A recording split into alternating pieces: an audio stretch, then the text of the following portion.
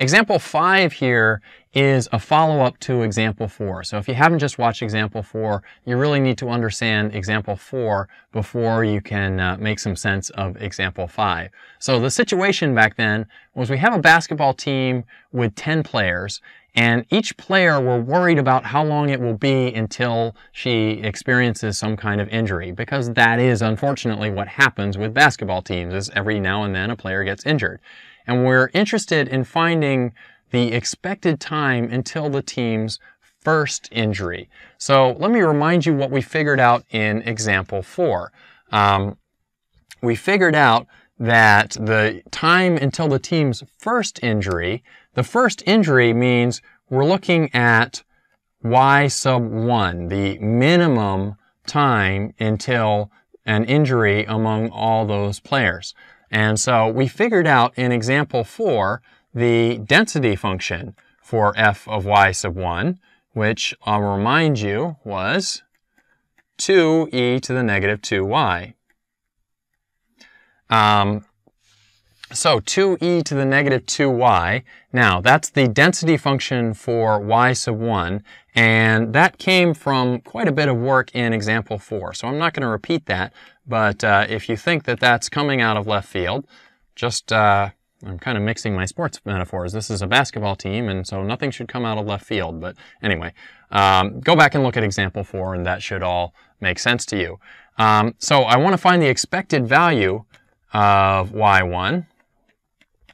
And so what I do, well, there's a quick way to do this, and I'm going to hold off on that. I'm going to do it kind of using the definition, and then we'll go back and we'll see how we could have found the expected value very quickly. But let me find the expected value sort of not using any special cleverness here. Remember, it's the integral of y times f of y dy.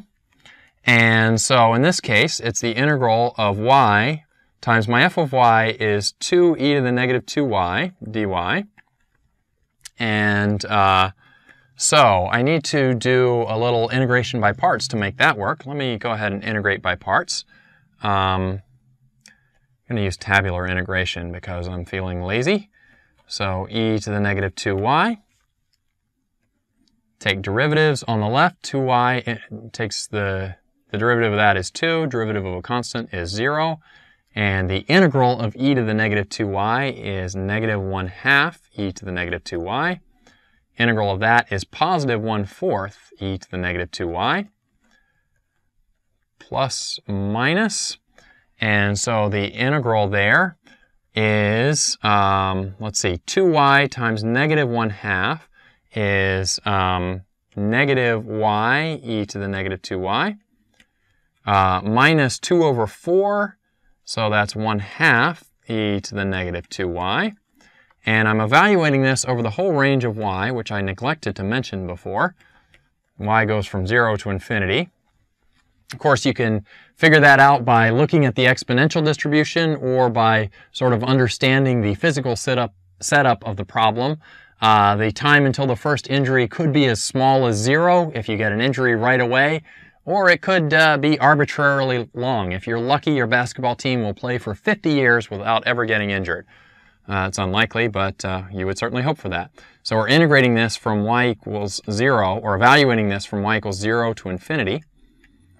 And now if we plug in y equals infinity, these exponential terms are going to drag everything to 0. You could do a little L'Hopital's rule on that, or you could just know that exponential terms in the denominator always beat polynomials. So I'm not even going to worry about my exponential terms. They're both 0. 0 minus 0. But if I plug in y equals 0, I get 0 for the first term. And then the second term, I get plus, because it's minus a negative, plus 1/2 e to the 0 plus 1/2 e to the 0, which is 1/2. What that means is that if you're this basketball team coach and you're wondering, you know, how long is it going to be until I have an injury, see an injury in one of my players? So the expected time, of course you hope not to injure anyone ever, but the expected time until your first player gets injured is 1/2 a year. 6 months. That's not so good. Dangerous sport. Stay away from it. If you've got 10 people on the court playing at the same time and you keep them playing hard, chances are in about 6 months you're going to see your first injury.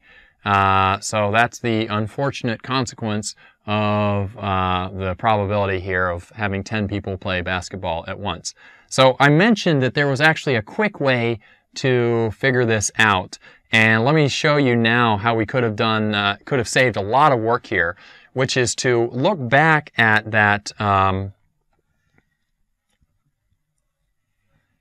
distribution that we had there, and notice that this is another exponential distribution. This is exponential. Let me remind you of the form of an exponential distribution. It has density function f of y is equal to 1 over beta e to the negative y over beta. That's the density function for an exponential distribution.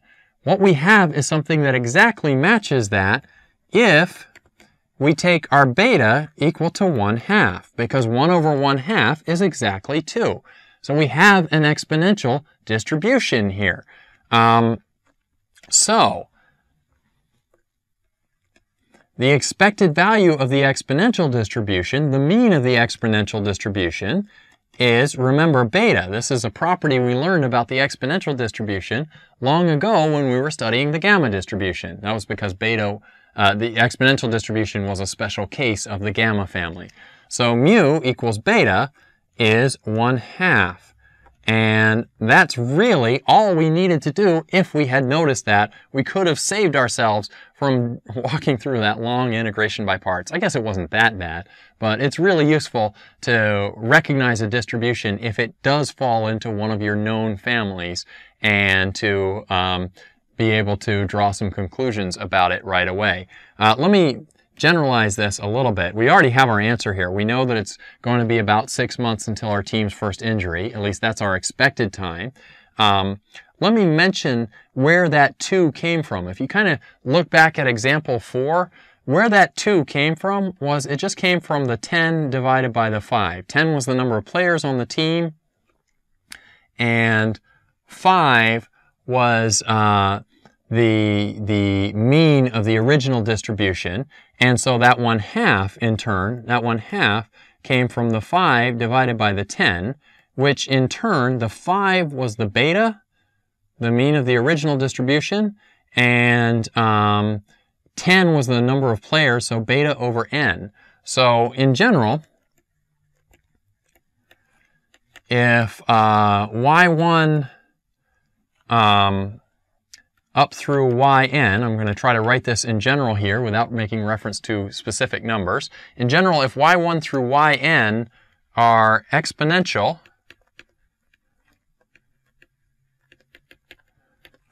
with mean beta, then, let me write that beta a little more clearly,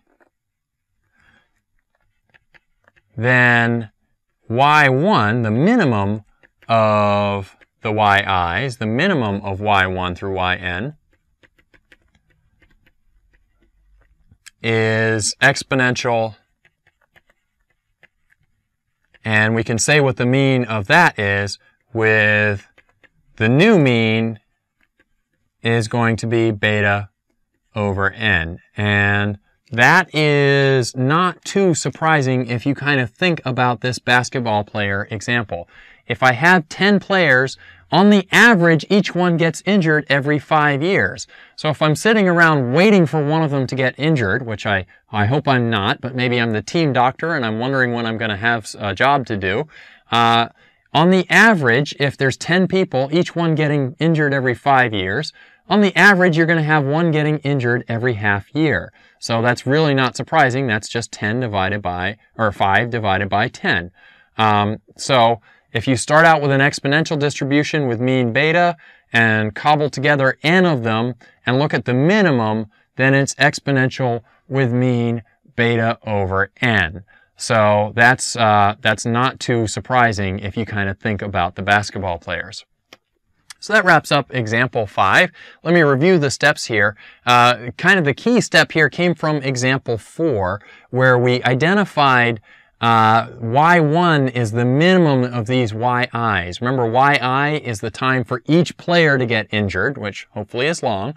Y1 is the first player to get injured. So Y1 is what you're worried about as a coach. You don't want any of your players to get injured. So you worry about when it will be until your first player gets injured and maybe forces you to change your team strategy. So we calculated the minimum. And back in example 4, we calculated the density function for the minimum as 2e to the negative 2y. Now, the long way to find the expected value of that is to use the definition of expected value. So the definition of expected values says you integrate y times the density function. And so that's what I did there. I dropped in the density function, and I did the integral using integration by parts. If that tabular integration was unfamiliar to you, I cover that in my Calculus 2 lectures here on Educator.com. So you can look at the Calculus 2 lectures, and you can find a section on integration by parts, and it shows you the little shorthand trick there. And when I plugged in the infinity, they all dropped out. When I plugged in 0, I got exactly 1/2. And so my expected time is 1/2 a year, which I translated into 6 months. That was the long way. The short way is to look back at this density function and say, wait a second, I recognize that as an exponential distribution. It's just an exponential distribution with a new beta. Beta is 1/2. And so if you know your exponential distribution, you know the mean is just beta. And so I could have immediately jumped to my answer there of 1/2 a year without ever having to do that integral and all that integration by parts. And then I extrapolated that a little bit because I figured out that that 1/2 came from 5 over 10. That was, if you go back and look at example 4, you'll see that that 2 came from 10 over 5, and then the 1/2 came from 1 over 2. So in turn, that comes from 5 over 10. The 5 and 10 come from the original problem. So the 5 was the beta and the 10 was the n. There's the n and there's the beta. And so the 1/2 came from beta over n. So we have an exponential distribution with beta equals, the new beta is the old beta divided by the old n. And so that's a general principle there.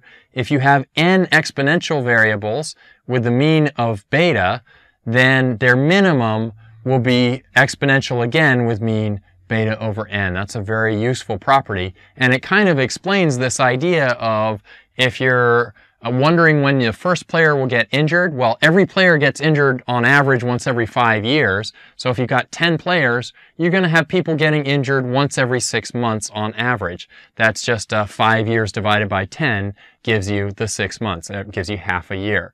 So that kind of explains and sort of justifies and reassures that all of our mathematics is correct there. So that wraps up our lecture here on order statistics. This is part of the larger series on probability here on Educator.com. I'm your host along the way. My name is Will Murray, and I thank you very much for joining me today. Bye-bye now.